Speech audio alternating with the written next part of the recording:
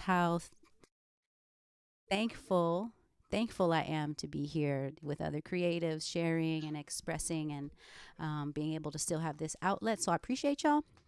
My name is Iwalani, and I go by the Sunflower Lioness, and you can follow me on any social media with that handle. I'm gonna play some original songs, just me and my guitar, and I hope you enjoy. This first song is called "In Your Eyes."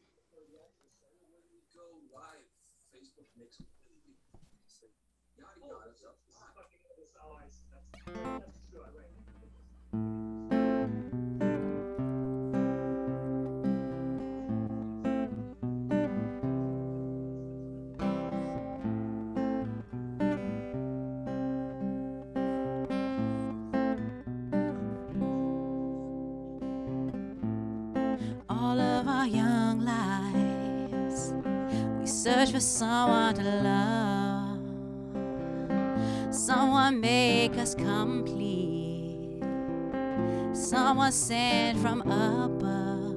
But they say love don't come easy. If it do, then beware. Can't deny this feeling we shared is so strong, so scared. All the while I've been wondering if somewhere, somehow, you might be looking for me too. But we were up against the wind, and like a lightning flash in the night, you were here and gone before my eyes. From my eyes, baby. Yeah.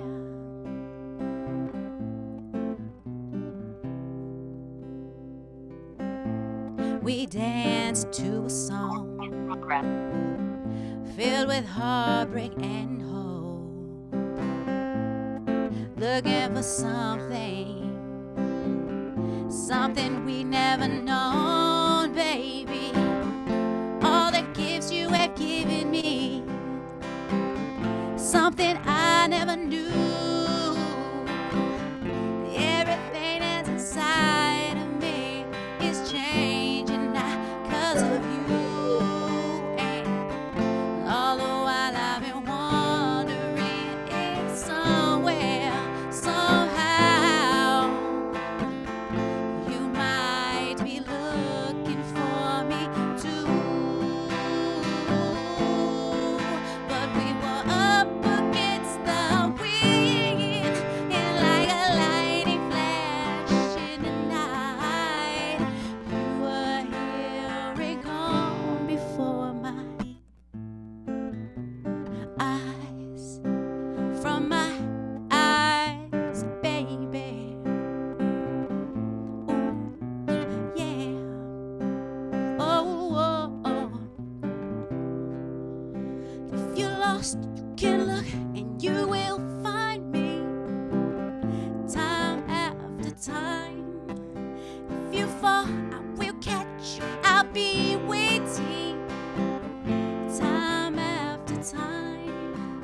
If you're lost, you can look and you will find me time after time. If you fall, I will catch you. I will be waiting time after time. Your eyes and your smile and your style, baby. Yeah.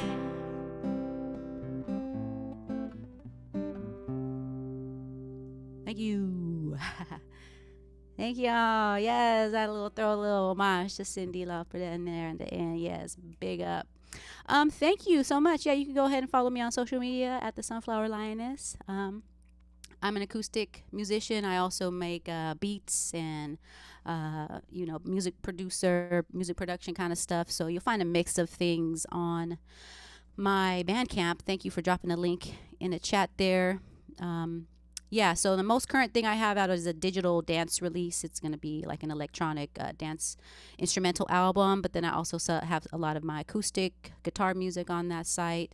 And I also do kids music because I am a children's educator. So I'm going to just play a couple songs that I do for the family friendly kind of feels.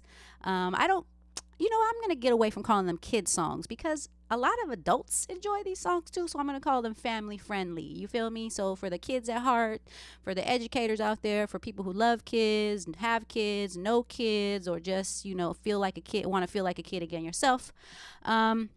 These songs are very near and dear to my heart, and this is something new and different for me because I am a part of a duo, and we go by the name of Everyday Party.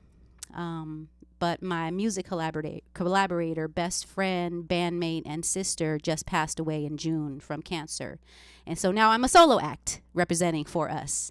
And I haven't played any of these songs by myself ever. So thank you for bearing with me. I might be a little emotional, but I'm going to put it out there because these are awesome songs. And she was an amazing songwriter, and we collaborated together. And so I'm going to play a song that we wrote together. It's called Sunshine Voyage. And my friend who passed away, her name is Monica. Monica Hastings Smith. I don't know if anyone knows her in the Oakland community, but she was a very, very big cultural icon. Oh, still is, even with her passing. She is a cultural icon in the Oakland community. Monica Hastings Smith was drummer, educator, musician, mother, friend, sister to so many, and myself included, and most recently my roommate and most closest friend and confidant. So I'm representing for us, the duo, Everyday Party. She's going to be here with me in spirit. I'm going to sing her parts, and I'm going to sing my parts, and it's just going to flow. This song's called Sunshine Voyage. And actually, this song is on my Bandcamp. The release we have on there is called Sunshine Voyage is the name of the album, and there's like 7 or 8 really amazing, dope songs for the family-friendly genre. All right, here we go.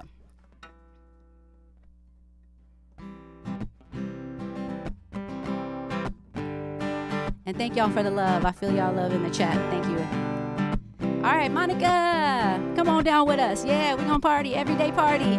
That's why we named ourselves Everyday Party, because we need to live every day like it's a party. That's why we came up with that name. Okay, here we go.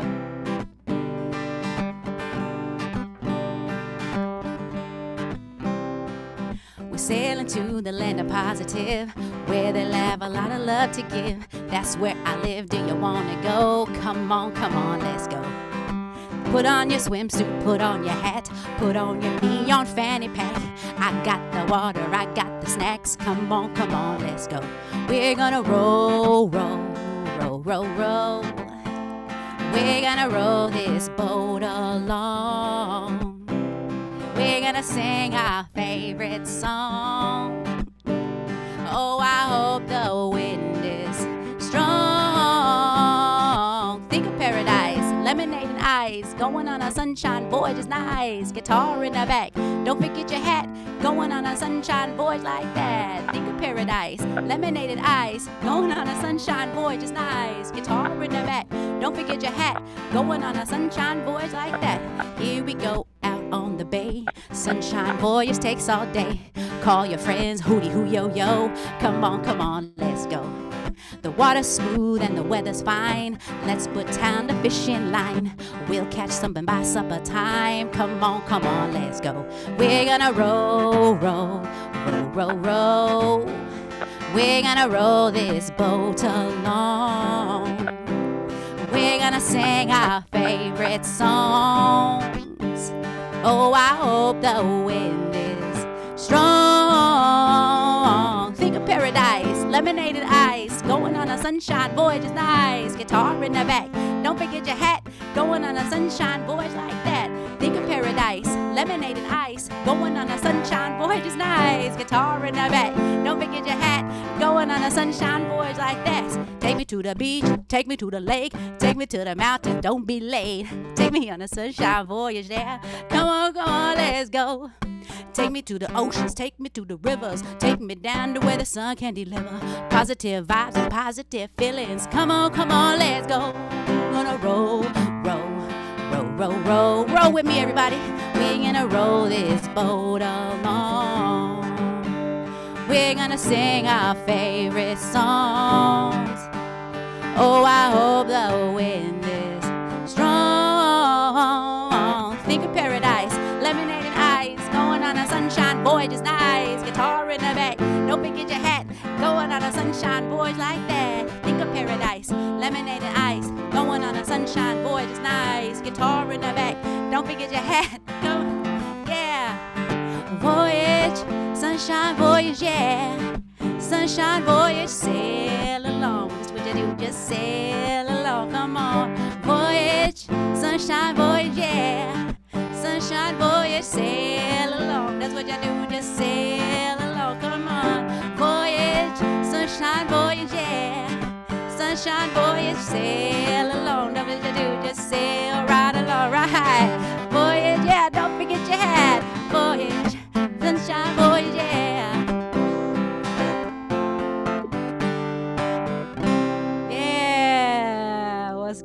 What's good. Thank you. I appreciate you guys listening to that. Yes. Okay, that one's called Sunshine Voyage. Go check it out on my Bandcamp. I'm going to play another song that I sing with the kids. This one's called Rock Elephant. Let's see. All right. This is another song that me and Monica developed together. Everybody rock with me. Everybody do your thing. Everybody dance and sing. Everybody jump and swing. We're gonna rock, rock, rock. Yeah, we're gonna rock you right out of your seat right now. We're gonna rock right now, baby, rock. Yeah, we're gonna rock you right out of your seat right now. When you whine, yes, you're blowing my mind. I want you rockin' with me all of the time. When we bubble, yeah, you make me feel fine. When you wind up, rock your body, baby, do what it do. We're gonna party till the party is through. My people in the back, come this way. I know you wanna get down at the end of your day. You can have what you really want, and you know that. You can have what you really want. Darling, want to show you that what you really want. You blow my mind, baby, like all the time, baby. Rock, rock, rock, my little baby. Get on the dance floor, that's what she said. Rock, rock, rock, my little baby. Oh, we knocking down green screens. Oh, that's what she said. And the show must go on. I'm gonna keep going. It's probably getting humid in here because my duct tape just fell out. My people moving now. Everybody can get down. No matter what you came to do, I just came to dance with you. We're gonna rock, rock, rock. Yeah, we're gonna rock it right out of your seat right now. We're gonna rock right now, baby, rock. Yeah, we're gonna rock it right out of your seat right now. I see you rockin', baby, doing your thing. We at the party just making it swing. When that beat drop and that beat nice, yes, we dropping this hit to make your body hot. When I hit the beat, yes, it make me smile. See me getting down, baby, going for mine. Everybody came up in it just to have a good time. I see you over there, yeah, and I like how you shine. You can have what you really want, and you know that what you really want. Want to show you that what you really want. You blow my mind, baby, like all the time. You ready, baby? Rock, rock, rock, my little baby. Get on the dance floor, that's what she said. Rock, rock, rock, my little baby. Get on the dance floor, that's what she said. Stomp your feet like an elephant now. Stomp your feet like an elephant now. Swing your trunk like an elephant now. Swing your trunk like an elephant now.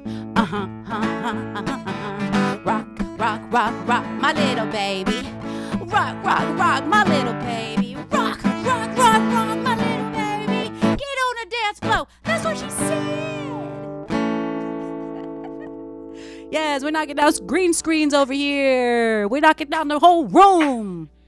Yes. That's how it goes down in the Zoom concerts.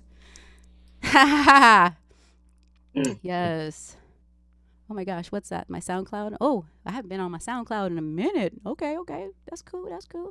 Yeah, Bandcamp. I don't have as many things on SoundCloud. I have a few things, but majority of my stuff is on Bandcamp. I do have a couple releases on Spotify, like more of the dance stuff, but I'm working on getting an accumulated collection all on digital with the kids' music, the acoustic folk rock, and the digital stuff all combined. So, but you can definitely find me on social media through all of those links. The Sunflower Lioness. All right. Do I have time for another one, or is that it? Yeah, good. Okay, cool. Let's do another one. All right, this one's called Find a Way. All right, let's see. Thank you, Whole Child. Thank you, Jan. What's good? Yes. What's up, Andrew? Right, the green screens. Oh my gosh, Yvette. Thank you. I'm just tapping in the chat. Thank you guys so much. I appreciate it. All right. This next song is called Find a Way. So I wrote this song kind of as a rock hip-hop song, and then over the years I kind of revamped it as kind of like a reggae style. Okay, here we go. It's called Find a Way.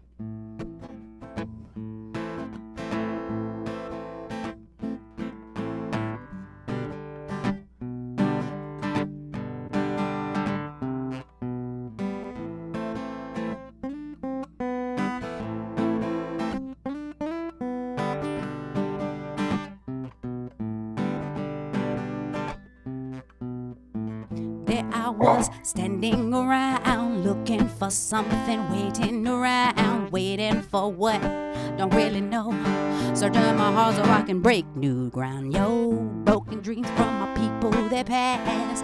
Shattered mirrors looking to the past. I'm free to find the spirit, yeah. And I hope y'all hear it. I got a strange feeling. Everything that I believe in, everything that I've been seeking, gonna be okay. But every time that I look for a reason, just bring the changing of season. So with the storm that it's bringing, I got to find a way, a new way, a new way, new way, new way, yeah. New way.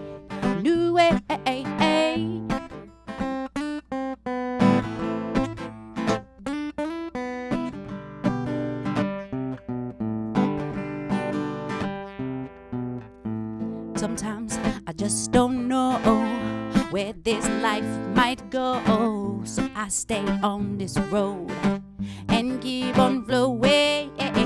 But when I look around at this red race I found, refuse to be fooled, 'cause I'm holding it down. I'm no slowing down, no.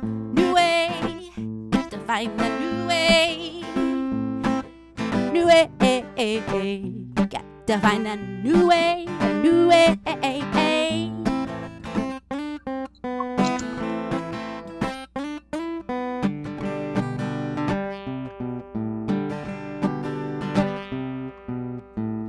Who gon' run this red race when they try to shove it in your face? Whose lies will you embrace it? Don't know, you don't know, do ya?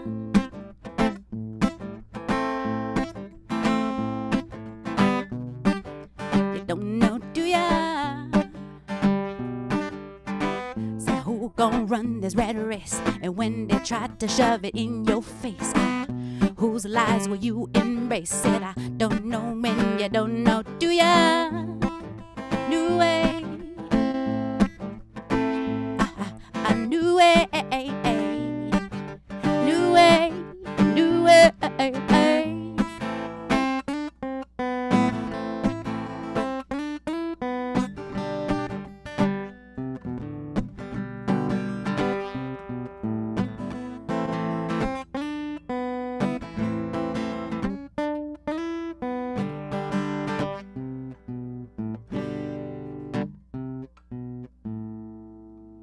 Yes. Thank you.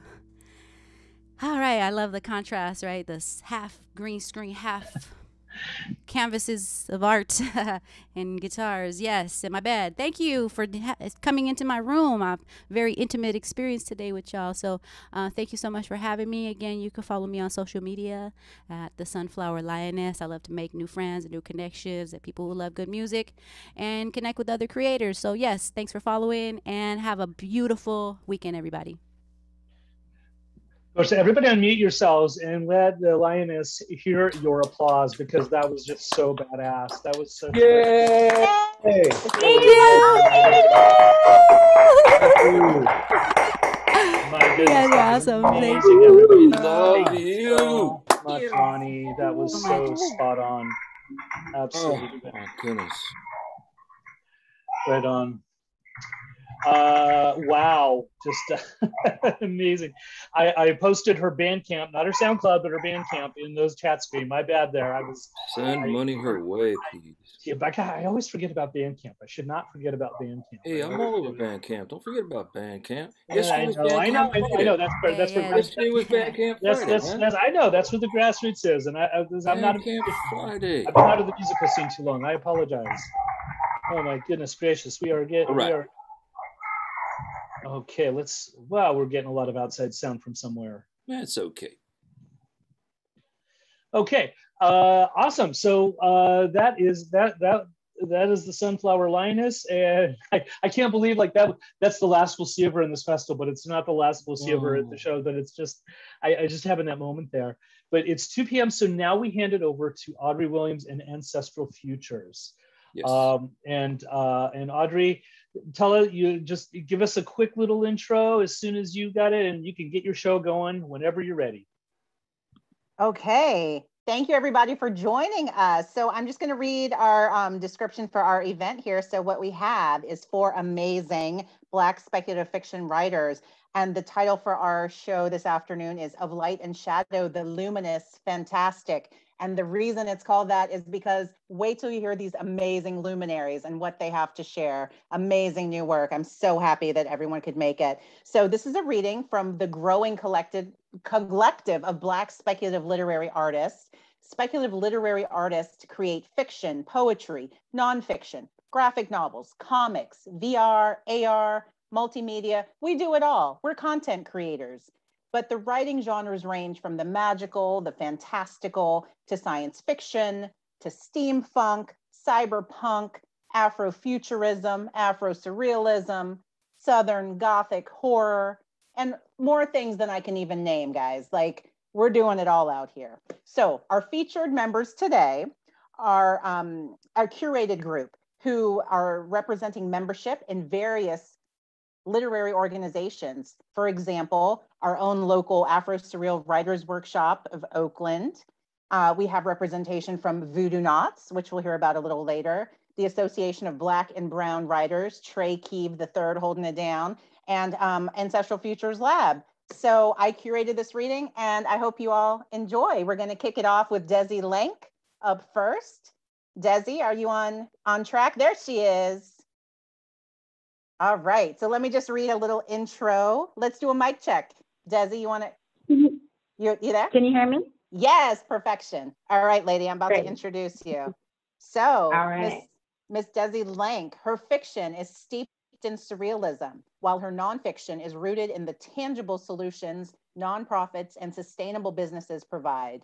Her blog, if you haven't seen the blog, go to Outcast Mag, celebrates the unique contributions that artists, eco-friendly business owners, and nonprofits offer to their communities. She's currently working on her first novel, which you can find an excerpt of in the upcoming anthology from the Afro-Surreal Writers, The New Transmissions from the Dark Fantastic Continuum. That got put on pause for COVID, y'all, but it's still coming, okay? Don't get it twisted. That's coming up, so keep your eye out for that. I have to say, I met Desi through the Afro-Surreal Writers Workshop. We've read together at Litquake and a bunch of other places. So looking forward to what you have to share, Desi. I'm going on mute. It's all you. Awesome. Thank you, Audrey. Thank you. All right, so today I'm going to be reading from Midnight and Indigo's 5th issue. And it's kind of crazy because the story for this, like the characters have changed and the setting has changed, but I've always had that central question of, how do we love unconditionally while also maintaining healthy boundaries? And I think there's a few answers to that, but just seeing it in its final form with this answer is just an amazing feeling. So I'm going to be reading from that. I'm going to start a little bit in. So I want you guys to picture a chain link fence, and there's no bar at the top, so it kind of slopes down a little bit. And there are 3 children, twin brother and sister, and their neighbor Ebony. And so far the girls have been on the fence bouncing on it. Now the twin brother is coming up right now, and he's asking to go on it. So I'm going to start from there. Okay. Pushing down with the added weight allowed them to plunge closer to the ground, but just before touching it, the fence catapulted them into the air. Their grip ripped from the metal, and they flung into the sky. Beads of sweat on their skin evaporated as they ascended past the power lines ornamented with Chuck Taylors. At their peak, they grabbed bits of cloud, and it dissolved in their hands like cotton candy on the tongue. Miss Patricia stood and squinted up at their bodies plastered against the sapphire sky.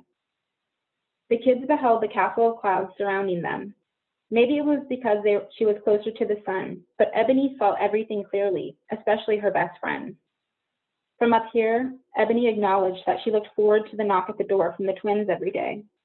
With the sunset came a night of spoon-feeding her dad yogurt mixed with crushed pills and getting up every few hours to check on him. The twins' faces lifted the denseness of the night. Ebony wanted to tell them this, but the words couldn't rise from her, so she looked at their neighborhood. From up high, it had a golden hue. Amara recalled the time her family went on a road trip to the beach, when they still did spur-the-moment trips, when they were still together. They drove with the windows down, so Amara continuously removed hair from her face to see her parents in the front, holding hands. Shuggy Otis's Freedom Flight repeated on the cassette player as they flew by town after town. Once there, she couldn't take her eyes off the body of water in the distance. Flint, along with the other kids, played in the water, while Amara sat in the sand watching the waves roll towards her and crash to the shore, then pulled back out. Eventually, Flint realized that Amara wasn't around, so he'd run to her, reporting on how fun it was, asking her to join.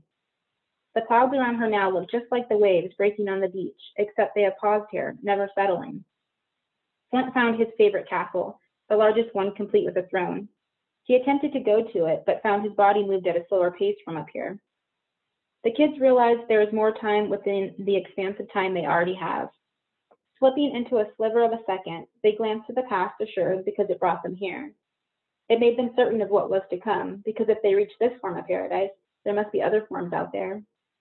They got so high, and no matter how much they explained that memory, no one can grasp the magnitude of that day. People listened, but with the same response of telling your dream to someone, like they are twice removed or it's not real. But even though they couldn't tangibly show someone, it determined every decision they made later in life. Sometimes when Amara looked at Flint, she saw that moment replaying in the reflection of his eyes. If it weren't for what happened next, the 3 of them would forever try to reach those heights again. They came down, hard. So hard and fast, no one had the opportunity to grab hold of the gate, so the jagged top sliced the backside of their legs. On their backs, they looked up at where they once were. The gate, meant to keep the neighbors separated, failed, and the children collected themselves in Miss Patricia's yard. Amara sat up and saw that she was not bleeding yet, but the stinging started at the clean cuts running from her thighs to ankles. The blood must still be blue, she thought.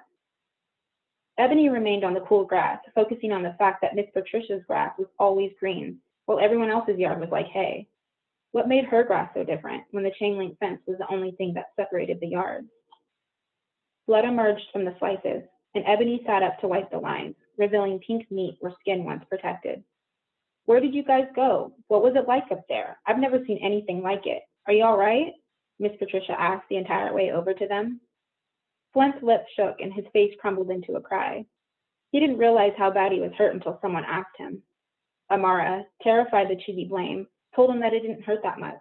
She tried to calm him by promising him some of her candy. It didn't work. Amara always thought they were similar, but after that day, she realized that fear trumped the pain for her, while pain made him forget about fear. The 3 ran. Flint home where his mom would be just getting off from work. She'd be frustrated with him for trying something so dangerous and give him a whipping. The girls ran to Ebony's house because her dad was bedridden, so they'd be able to hide the cuts. Blood oozed from their legs with each stride. Once at Ebony's, the girls darted to the bathroom, ripped toilet paper from the roll, knocking over the moldy plastic cup that held toothbrushes. Her dad heard and asked from the dark bedroom what was going on. "Everything's fine, Papa," Ebony yelled. Ebony closed her bedroom door. The girls' eyes locked, and they laughed hesitantly. Did that just happen?" Amara asked. "I don't even know," Ebony answered, shakily handing Amara a wet piece of tissue. They dabbed their legs and made fans out of newspaper to cool the cuts. Amara wished she never let Flint onto the fence that day. She never wanted to go on the gate again, but the pain kept bringing Flint back. She'd find him trying to recreate the magic of the fence, but now he had to do it alone, and it was never the same. He no longer followed Ebony and Amara around asking to join their games. They knew where to find him.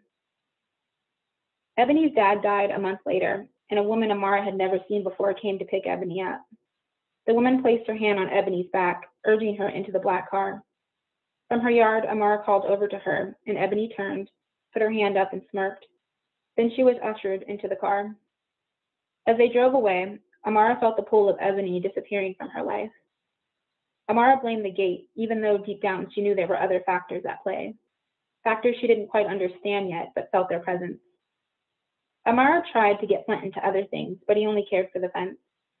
Watching Flint attempt to recreate that day pained Amara, and one day she looked away and focused on the future. As they got older, their differences solidified their distance. Flint still reached for that bit of cloud, but gravity snapped him down at a faster rate. Because of this, his cuts were always deeper and the scars more severe. At family gatherings, they tell Amara she's the good twin, but she hides the non-guilt that she isn't. After all, she showed the flints to Flint. She lit the match that ignited his addiction. She ignored his late-night calls when he needed a place to sleep and kept him away from the life she built.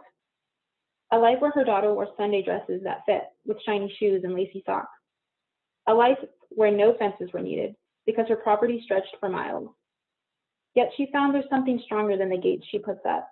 It's a bond that drills through the facades of the everyday, something that causes her to stop whatever she's doing and know something is happening with Flint. He has the same feeling when he isn't preoccupied with the fence. In his moments of clarity, he shows up or crawls right when she's amid something heavy. These diversions from reality show her what it'd be like if Flint never went on the fence. He comes to her door, and he isn't shaking or impatient. His sentences are clear and concise, so she lets him in. Amara prepares 2 cups of green tea with slices of lemon and honey. She goes to the living room to see him on her couch. He's reclined, his arms spread out on the back side of the sofa, and he's admiring the lush backyard through the floor-to-ceiling windows. Amara walks up, and he grabs the tea from her. "Remember that time Mom and Dad took us to the ocean? We drove hundreds of miles, and you wouldn't go in the damn water." Flint laughs, sinking back into the couch. "I was fascinated and scared. I mean, by the power of it, how it came in, then retreated. I didn't want to get pulled out to sea," Amara replied. Amara later learned that blood isn't blue. Veins appear so because of the way the light hits it. But she now knows there's something in blood that causes family to be drawn together as the sea is drawn out to shore. That something has the power to permit occasions like this, moments where she can peek into another reality. This entity causes the gates to occasionally bend, and Flint and Amara can reach each other through the barricades that divide them. Thank you for listening. Woo! So this is an excerpt from, will you hold up the book, The Midnight and Indigo? This is issue 5, right? You guys check it out. Yep. You can look it up. I'm sorry, I don't have the link ready at my fingertips for this one, but we're so excited and congratulations. This is your first publication. Is that right? It is. Yes, girl. First of many. Congrats. Congrats. Thank you. So the one question I'm going to ask everybody, is there something you can share? Like, what inspired this story? Well, like I said, I kind of had that question at the beginning. Is it possible to love someone unconditionally while also maintaining boundaries? Yep. And that's something that I've just been exploring within my own life, but also in other, other writings of mine. So it's something I'm always kind of thinking on, and the various ways that can show up and play out in different characters' lives. Cool. Okay, one more question. I lied. 2 questions. What are you reading right now? Anything speculative that we should know about? Ooh. Okay, so I just started Dark Matter by Blake Crouch. I just started it yesterday. Okay. Dark Matter. I don't know that. Cool. Yeah, it's like a sci-fi kind of a thing. And so far it's got me hooked.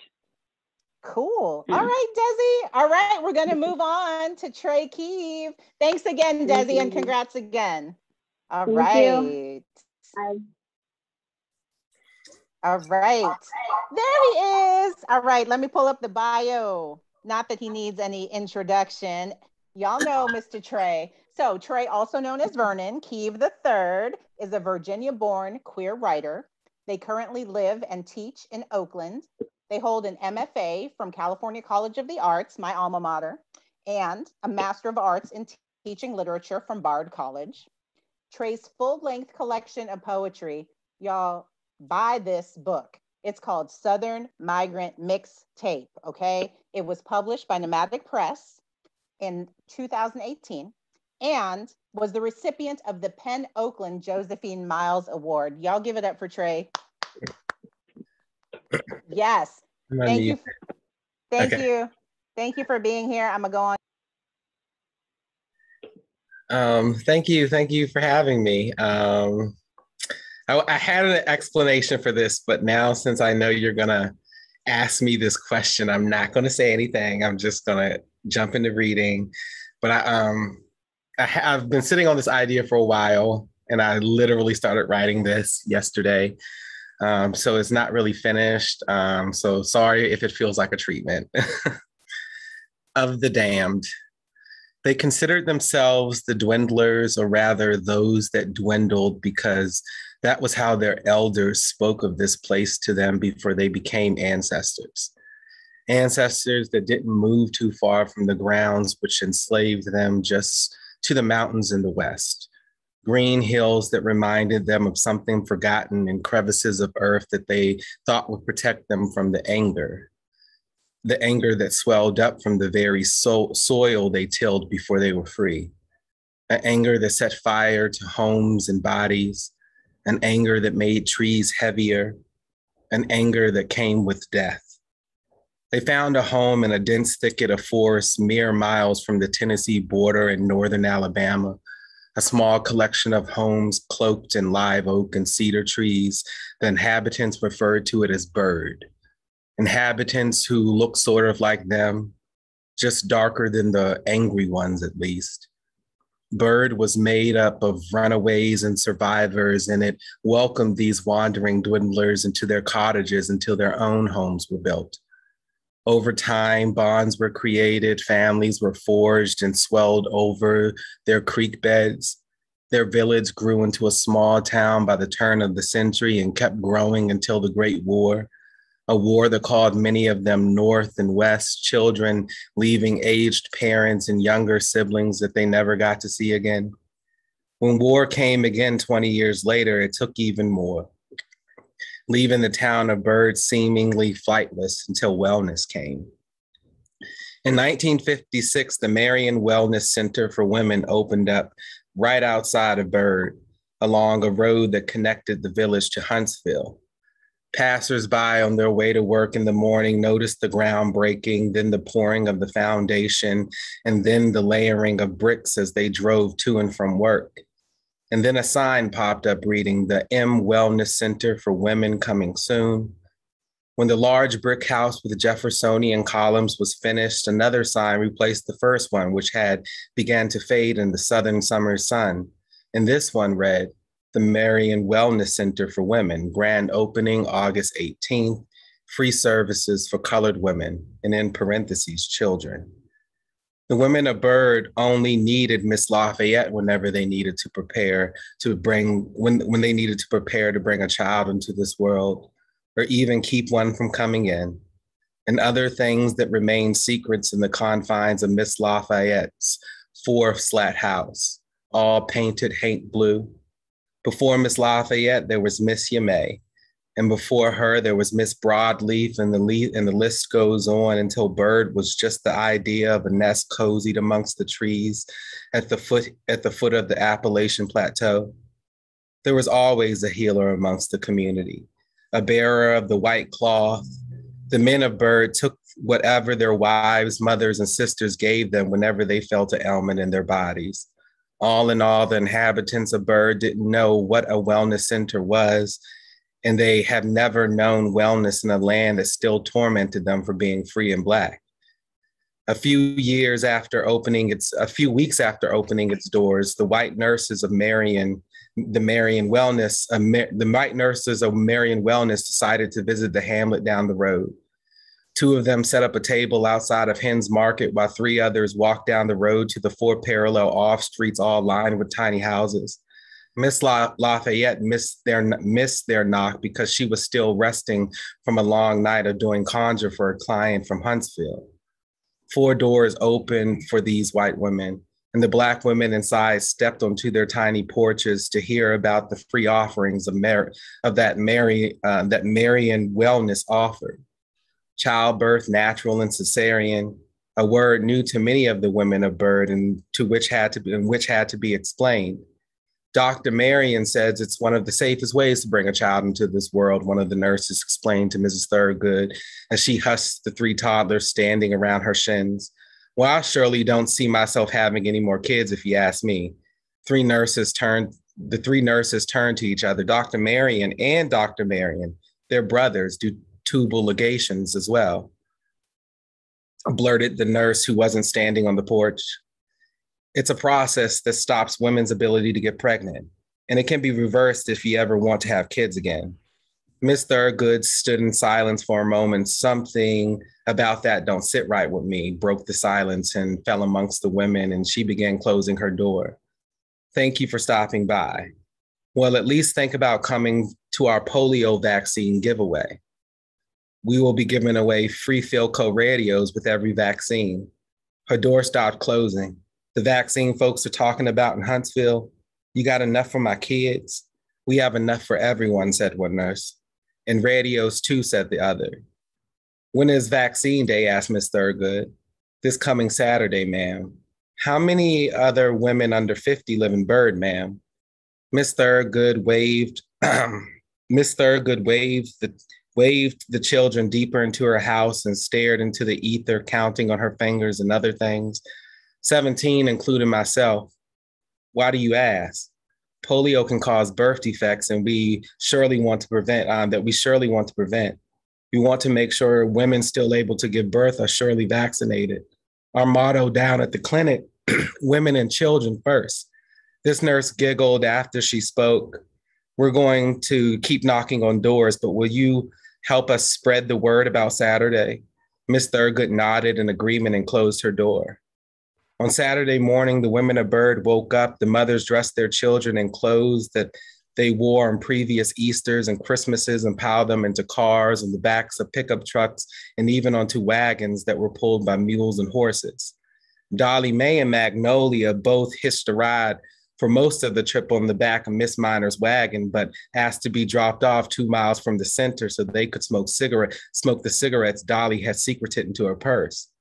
They were also tired of Miss Minor's sons eyeing them. They were going into their senior year at the Alabama State. Hello? Yeah. Is it time? Looks really good. The only other thing, sorry, someone needs to mute. I'm sorry, Trey. So can we mute everyone? I don't know if we should maybe move up. Visual Art Circle.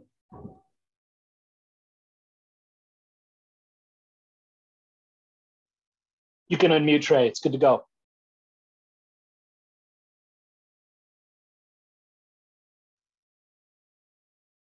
Sorry.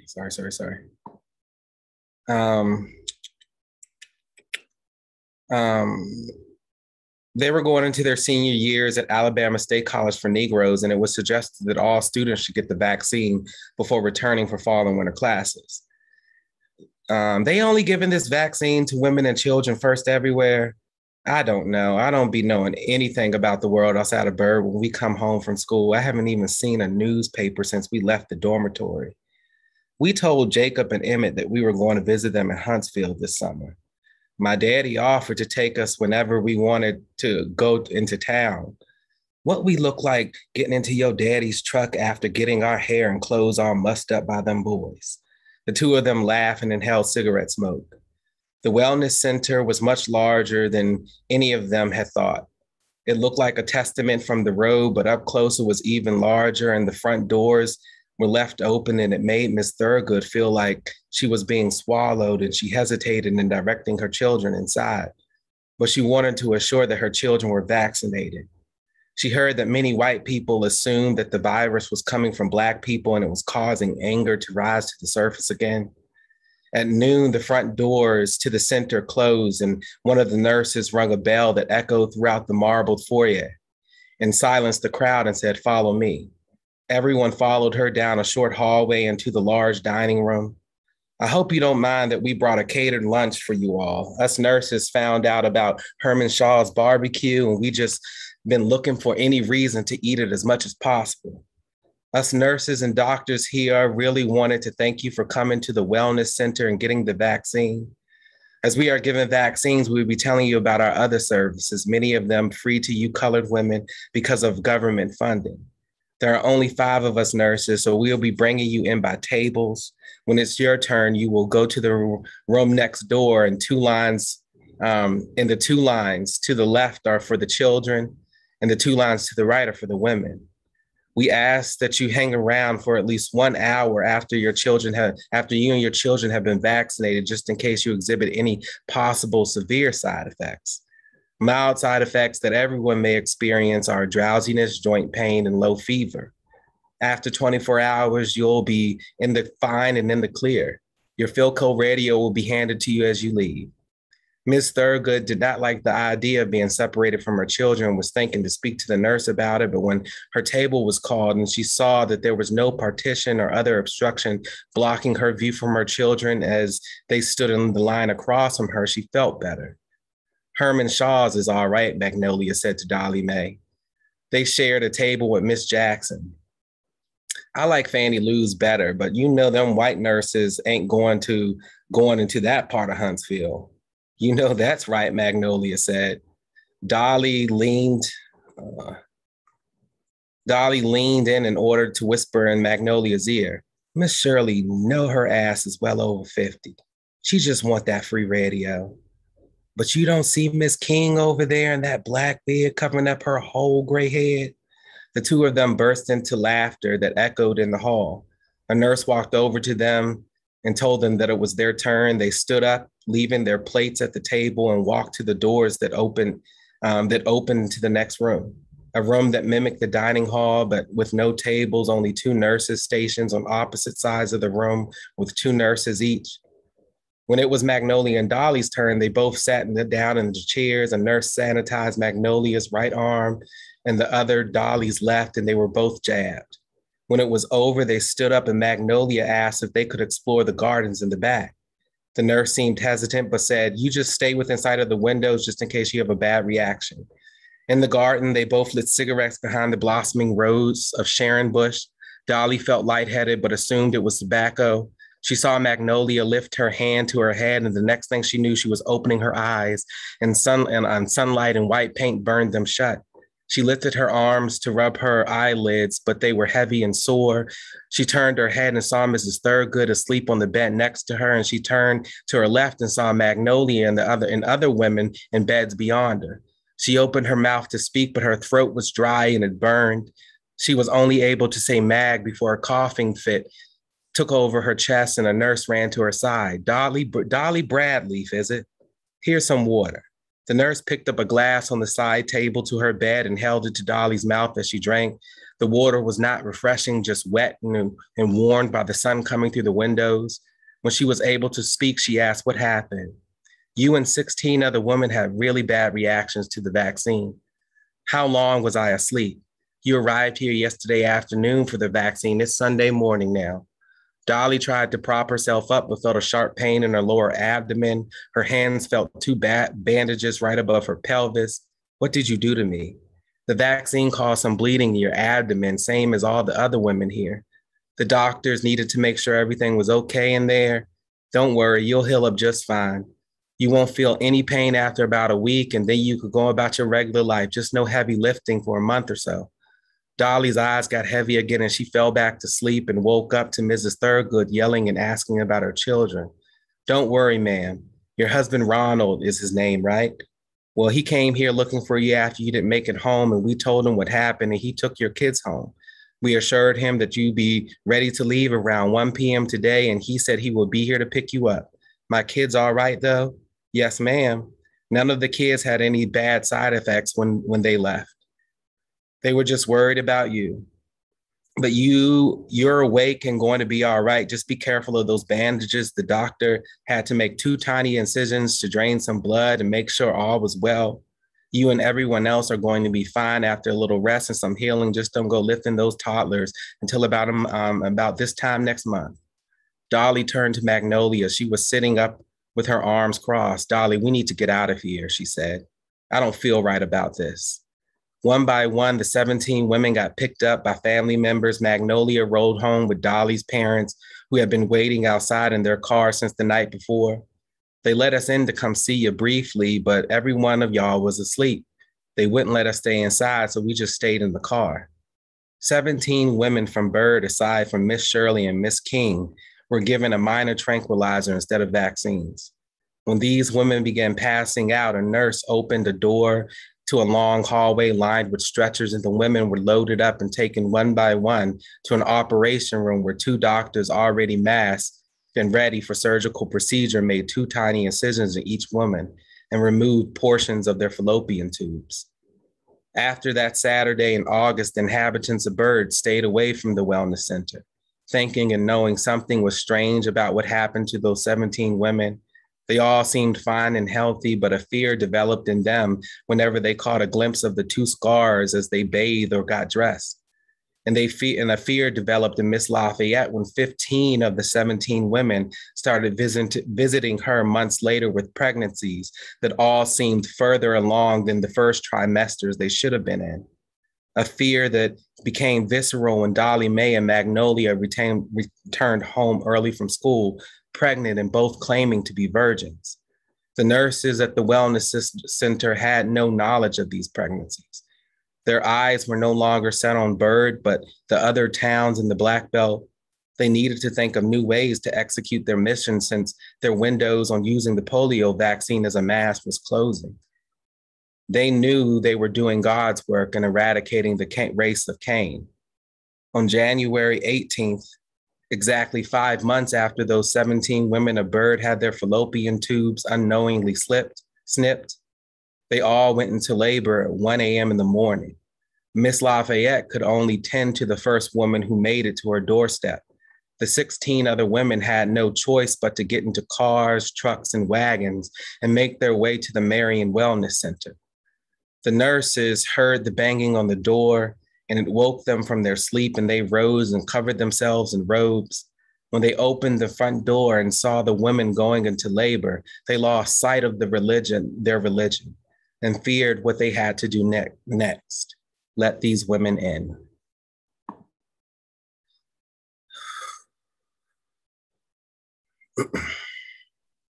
Vernon, how dare you? Oh my God. What? Vernon, okay, we're gonna talk about this offline. You know, I had a tubal ligation earlier this year. I can't, you're messing with me so hard right now. I just can't. Wow. All right, okay, so speak on it, please. How did you get the inspiration for this? It's called Of the Damned. So I'm just like me writing, I'm trying to write horror stories, and me writing horror stories right now is just me like, what would a Black version of this look like? So I was thinking of what would a Black version of Village of the Damned look like? Wow. I'm looking in the chat and I see B. Sharice is talking about Mississippi appendectomy. Did this happen? Is this historical fiction?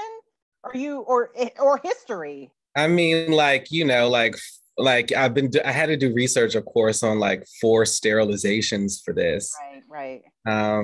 Like, so like it is a thing. It did happen. They used to call them Mississippi appendectomies. Yes, that's what she put in the chat. Wow. All right, you're gonna make me do my research on this. Vernon. Okay, tell us what are you reading, sir? I'm reading. I don't know if y'all were like feeling it, but like I'm reading Shirley Jackson also right now. Shirley Jackson's Sundial. So Yes. I love how Shirley Jack, like, you know, she just like names the character, really doesn't give us a description. I kind of just really like that. So I've just been like trying to do that. But literally like, yeah, I just started writing this yesterday. So I'm glad it's going somewhere, but it is like, I have to keep stopping to do research because, you know, I don't want it to be just bullshit. And that research is taxing. I can imagine, but wait, you did all that since yesterday. Yeah, I started right. I've had this idea for a while, but I started right. Yesterday was a teacher work day, so like I had to be on Zoom for half the day, and I got to work on this for the rest. And I literally stopped typing like at 1:50. Okay. Wow. As always, impressive. Trey Keeve the third, y'all. All right, give it up one more time, and then we're gonna move along to our third reader. Yes. All right. So next up, we have Yvette Ndlovu. Did I say it right? I have to check. It's Ndlovu. Oh, thank you. Your accent. Oh, your beautiful voice. All right. Thank you. So, okay, I'm going to try again. Yvette Ndlovu. Yeah, thank you. Perfect. She is a Zimbabwean Surangano. Yeah. Is this correct? Surangano, which means storyteller. Her debut short story collection, Swimming with Crocodiles, from the University Press of Kentucky in spring 2023, forthcoming. This has already won the 2021 UPK New Poetry and Prose Series Prize. Yvette is pursuing her MFA currently at the University of Massachusetts in Amherst, where she also teaches in the writing program. She has already taught at Clarion West Writers Workshop, which I'm still trying to get into the workshop, so just so y'all know, okay? She's taught at the Clarion West Writers Workshop online and earned her BA at Cornell University. Her work has been supported by fellowships from Tin House Workshop, Bread Loaf Writers Workshop, and the New York State Summer Writers Institute. Yvette has received the 2017 Cornell University George Harmon Cox Award for Poetry, selected by Sally Wen Mao, and was the 2020 fiction winner of the Columbia Journal's Women's History Month special issue. She is the co-founder of Voodoo Knots, summer workshop for Black science fiction fantasy writers, speculative fiction fantasy writers. Her work has appeared or is forthcoming in Fantasy and Science Fiction, Tor.com, the Columbia Journal, Faya's Black Speculative Literary Magazine, Mermaids Monthly, and the Coeli Journal. She is currently at work on a novel. And I just have to say, I met Yvette through Voodoo Knots, and I just want to hype up Voodoo Knots for a second because it is the first Black speculative organization I've been a part of that is such a beautiful interweaving of African-American, Black Americans, and people on the continent. So there's African writers and there's African-American writers, and we're all writing all the things. So thank you. And y'all please give it up for Miss Yvette. Thank you, Audrey. Thank you for inviting me. And I'm so glad to be in community with the readers today. I'll be reading from a short story from my collection called From This Side of the Rock. It's also forthcoming from the magazine of fantasy and science fiction, but I don't know which issue it's gonna be in yet. And it's Afro-Surrealism. From This Side of the Rock. They take Jabu's eyes on a Tuesday morning. The snowflakes fall with an obscene tenderness outside. We're inside a sterile government building that looks like a cross between a DMV and a church. The building seems to be designed to keep any warmth out, lest the querequeres inside get comfortable. It is the kind of cold that takes hold of your bones and refuses to let go. My friend Jabu is a painter. With a stroke of a brush, he can put rainbows to shame. He likes to paint our homeland's beautiful landscapes and skies. The naturalization priest lays a hand over Jabu's eyes, and just like that, Jabu's beautiful brown eyes vanish, as if they've never existed. the spot where his eyes used to be, as smooth as an arm. Jabu collapses to the ground and retches on all fours into a plastic bin. Jabu isn't the first to vomit during a naturalization ceremony, so the priests always have those little plastic bins stationed at every corner of the building. The naturalization priest's face sours as if he's seen a roach running across his dinner plate. Jabu retches until there's nothing left to come out of him anymore. He dry heaves and wails for the rest of the ceremony. He can't even cry. They took his eyes. One never knows what the naturalization priests are going to take from a kwere kwere. The only thing we do know is that they will take something that you love. I remember my conversation with Jabu before the ceremony. I won't be a kwere kwere anymore, he said, his eyes lighting up. When I'm a citizen, I will open my own gallery. I will spend my nights painting. Here I can finally realize my dreams. I can't wait to brag to everyone that I have a friend with a gallery, I said. I watched Jabu on the floor now. The corners of the priest's mouth twitch upwards in delight at the humiliation. Another kwere kwere shown his place. Even though I too want to slump to the ground, I move towards him and help him up. Come on, Jabu, stop it.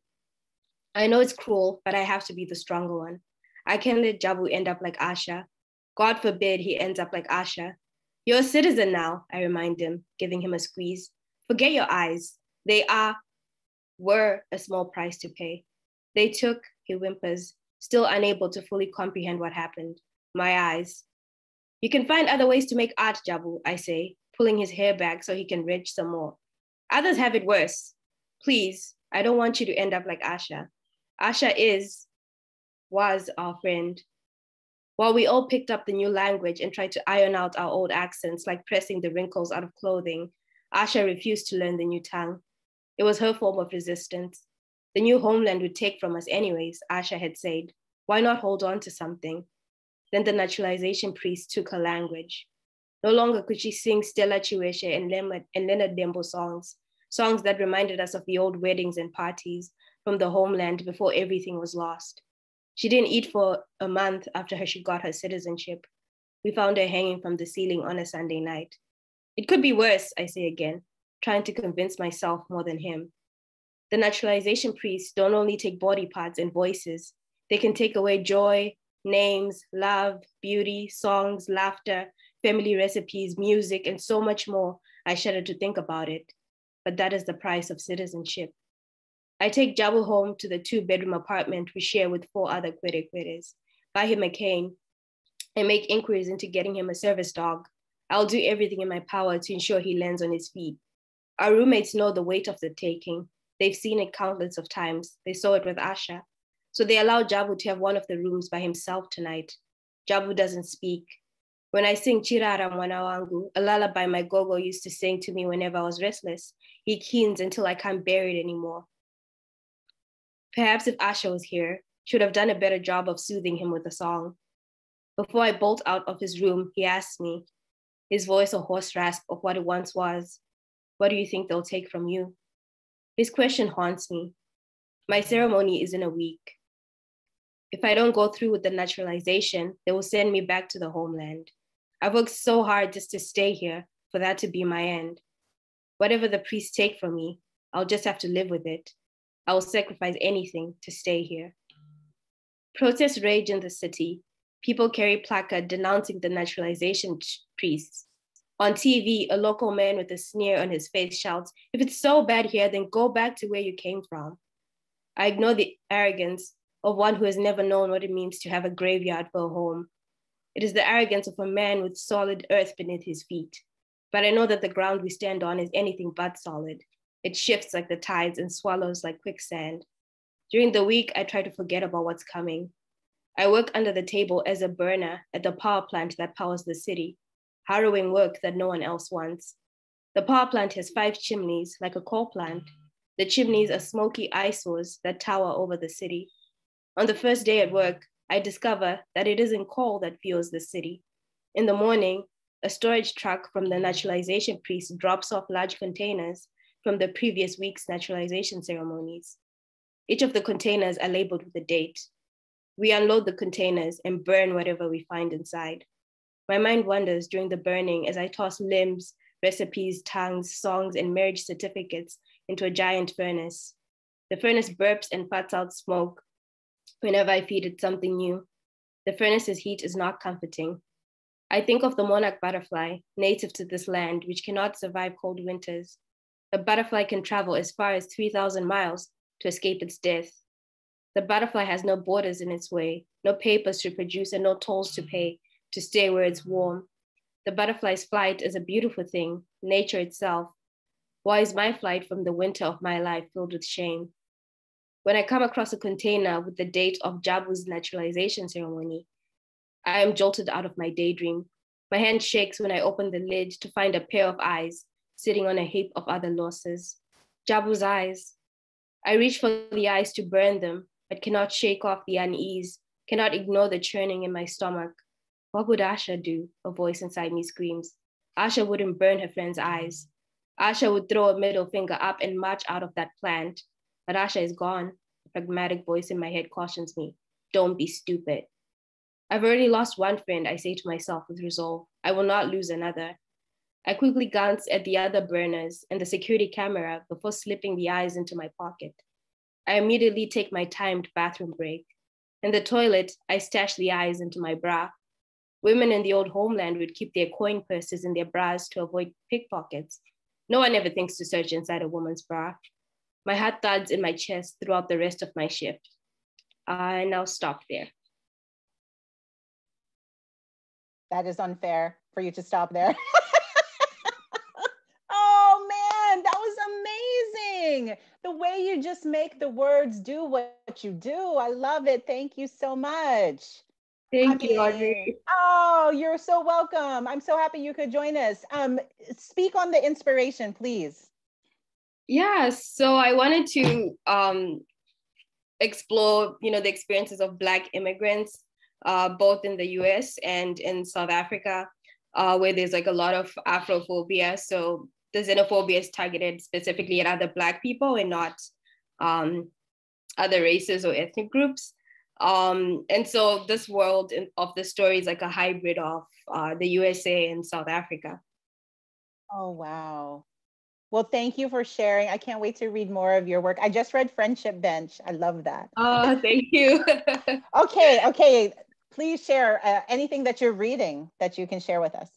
Yeah, I recently read Home is Not a Country by the poet Safia Hilo. So it's a novel in verse. I usually like it when poets attempt to write novels because they do something like interesting with it. So it's a really, really good read. Would you mind dropping that in the chat? I didn't quite catch the title. Yeah, I'd love to check that out. Thank you again. All right, y'all. Next up, we have our fourth and final reader. So excited. Let me just switch gears real quick here. And, let me pull up my bio sheet. And we're going to spotlight Paul or Yosef, if you could help me. We're going to spotlight B. Charisse, our final reader. And there we go. There she is. Okay. Hey, all right. So, raised an only child in Florence, New Jersey, B. Charisse Moore's love of literature was ignited by Roald Dahl's Charlie and the Chocolate Factory, and Judy Blume's Tales of a Fourth Grade Nothing. Yes, love those. After earning a BA in English from Rutgers University, she began performing her poetry on stages throughout the country. Moore's poems and short stories have appeared in several anthologies and literary magazines, such as Chosen Realities, Summer 2020, Issue 1, Fantasy Magazine. These Bewitching Bonds, Mermaid Monthly, and Faya's Black Speculative Fiction Magazine, Faya Magazine of Black Speculative Fiction. At the present, Moore is a creative writing teacher, the poetry editor at Faya Magazine of Black Speculative Fiction, the host of More Books with B. Charisse on YouTube, and she's a graduate student at McDaniel College, where she's pursuing her Master's of Science degree in Curriculum and Instruction with a concentration in writing for children and young adults.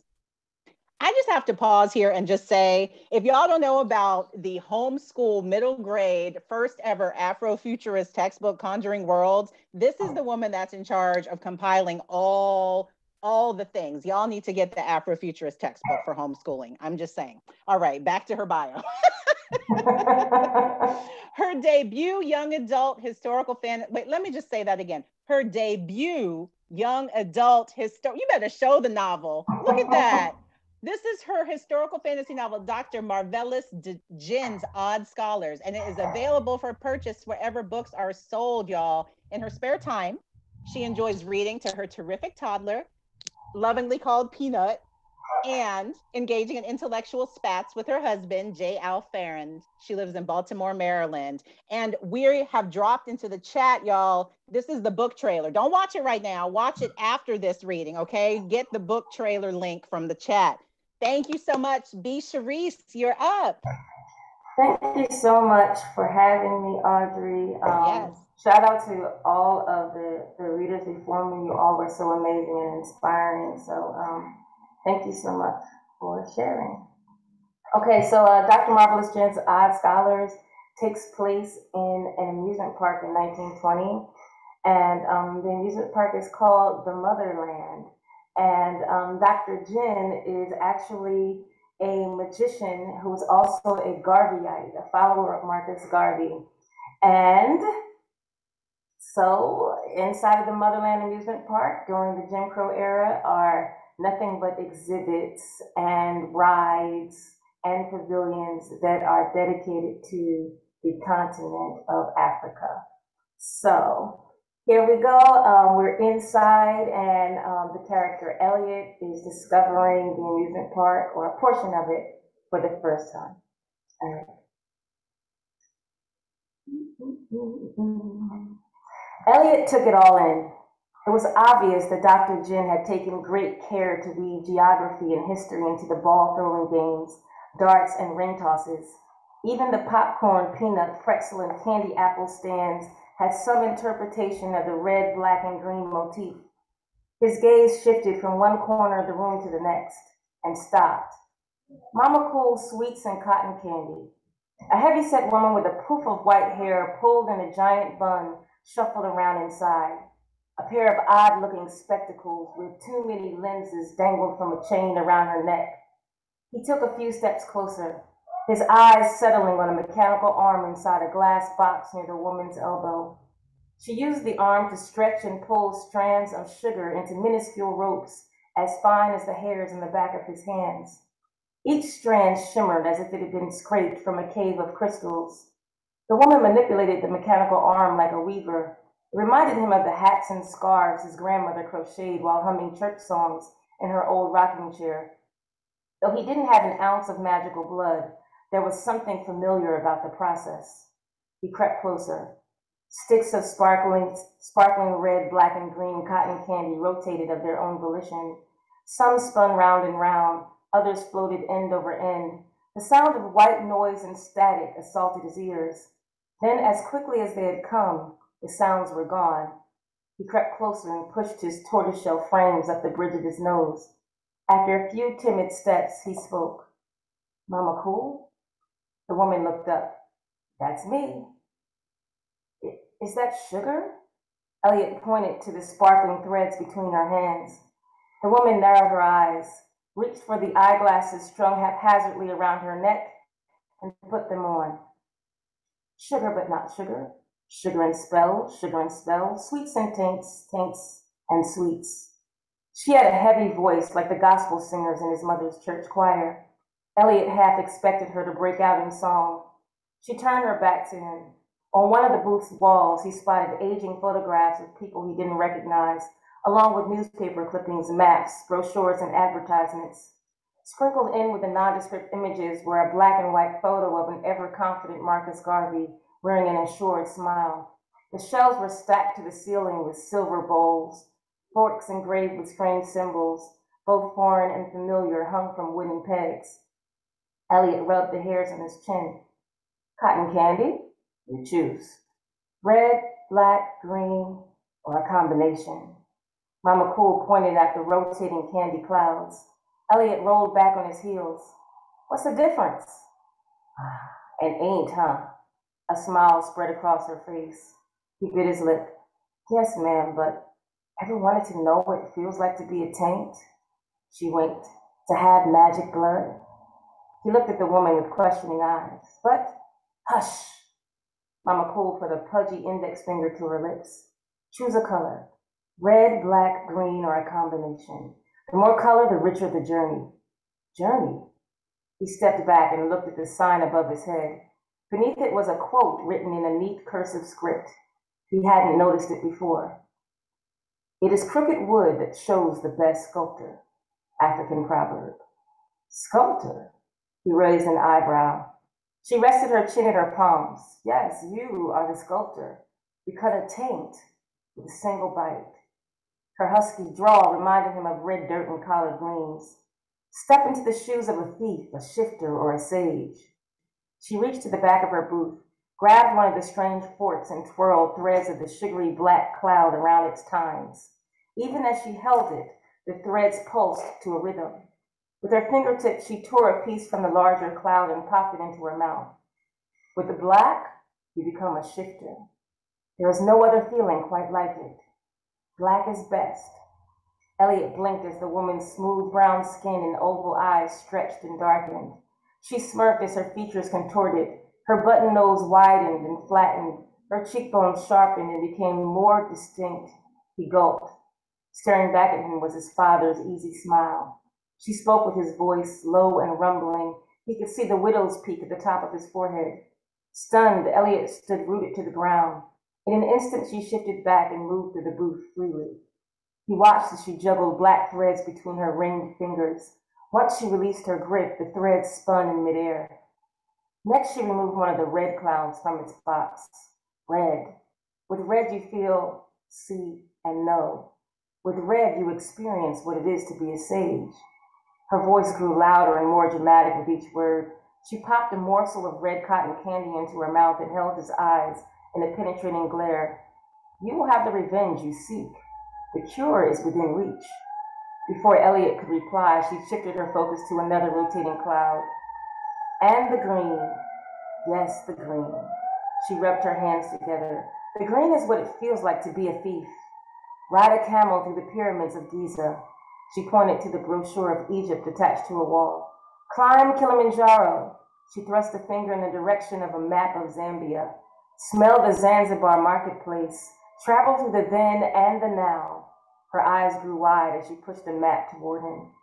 He turned it over in his hands. It was warm to the touch. All this in a bite? Yes, young man. She laced her fingers together. Elliot stared at the candy treat. And if I get more than one, I get the entire experience. How much?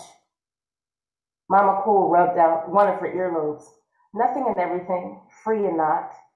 How can something be everything and nothing, free and not? He grunted. It's impossible. What did it cost you to become an odd scholar? She peered over her spectacles.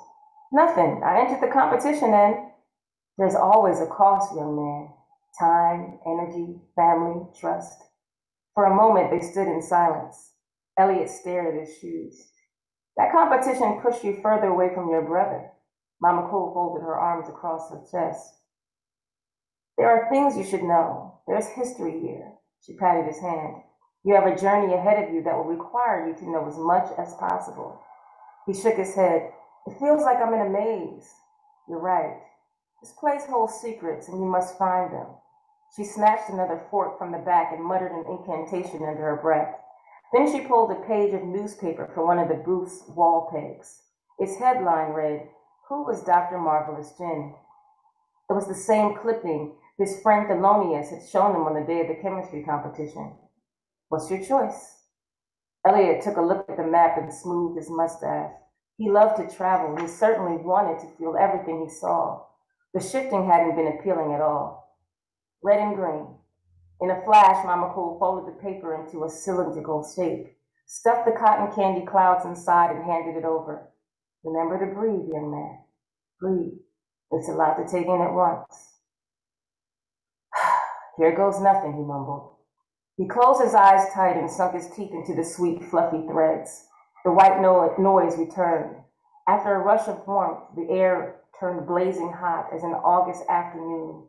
He zipped forward, weightless, as bits of sand pricked his skin. Frames of ancient history zipped before him.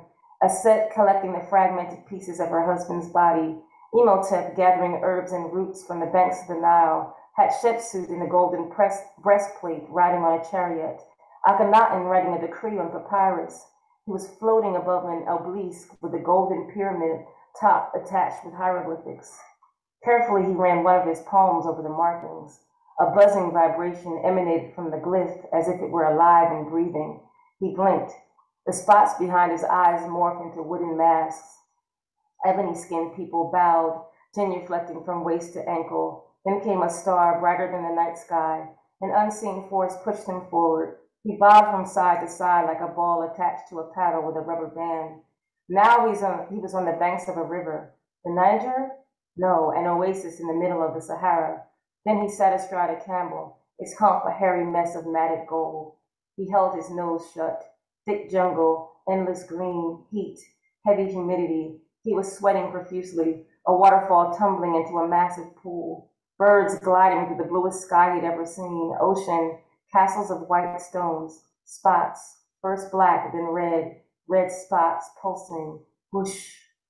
A vibrating force tugged at his navel. His heartbeat slowed to a crawl. He backstroked through the air, though he could not swim. Home. His eyes flew open. Was it to your liking? Mama Cool chuckled her tongue, clucked her tongue and smiled. Elliot bent over to catch his breath. He removed his glasses and took out a kerchief. After wiping his lenses clean, he bit on the arm of the friends and stood silent for a moment, replaying the experience in his head. He traveled through time. He didn't believe what had happened, yet it had. He held onto one of the booth's walls to support his weight. Intense, he said groggily. Good, she said.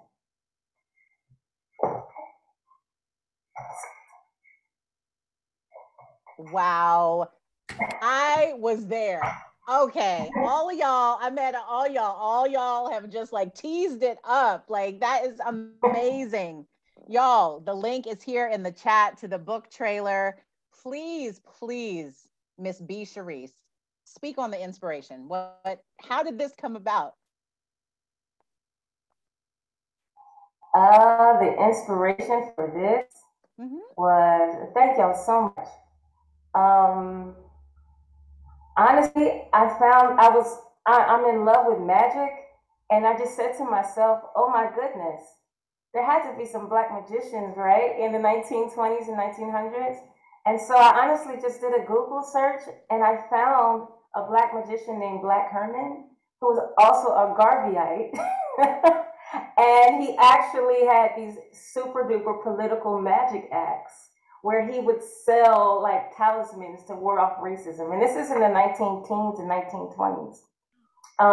So I stumbled upon him, then I stumbled upon another woman, a female magician, and she had her own one-woman show in the 1920s and the 1930s. And then probably the biggest discovery of all was the fact that I found out there were Black-owned amusement parks in this country during the 1920s and 30s. And I couldn't believe it. And one of the amusement parks literally was down the street from my old job in Washington, D.C. And it was called Suburban Gardens. And it was built by H.D. Woodson, who was a Black architect in DC in the 19-teens, 1920s. He was also responsible for building portions of the Union Station in DC. That's incredible. So I just stumbled upon all this rich history, and I said, oh my gosh, so all this, first of all, this is magical. So what if these historical figures actually had magic powers, you know? And so I just brought them into the novel, and I kind of, you know, created this world, this hybrid world where, you know, we are celebrating the African continent, and, you know, recreating these amazing, you know, things like Mount Kilimanjaro. There's a Mount Kilimanjaro coaster in my book. There's a haunted obelisk in the book. There's a second library of Timbuktu, and, you know, the scholars actually visit Queen Nanny in Jamaica in the 1700s, you know. So I go back and forth through time, and I did my best to really honor both the continent as well as the diaspora. And I did a bunch of research on African mythological creatures as well. And I just signed my first traditional book deal for Fangs, Feathers, and Folklore, which is the compendium of African mythological creatures. So that was the inspiration. Yep. Wow. One last question, then we got to wrap. Thank you so much again to all of our readers. B. Cherise, what are you reading that you would like to share? If anything. Thank you so much for having me. Thank you. I appreciate it. I loved everybody who was here. I can't wait to check all of your work out as well. And I love the friendship bench, Lisa. I loved it. It's one of my favorites. Thank you so much. Okay, y'all, I have a book to share and then we got to go. So I'm reading, I'd never heard of Caldwell Turnbull, but I am reading his novel, The Lesson. This is where a spaceship parks over St. Thomas, okay? And there's aliens and there's like, and it goes back to slavery. This alien has been here. Like, I need y'all to read this, okay? Caldwell Turnbull, The Lesson. Just pick it up, just get it. All right. Thank you all for joining us. Thank you to our readers. I love you all. You are all so inspiring. Stick around for more of Beast Crawl. Yes, everybody unmute and clap and give applause for everybody. We want to hear it. Thank you so much. All right. Yes. Thank you, everybody. Thank you so much. Awesome. Incredible work. We'll see you out there on the crawl.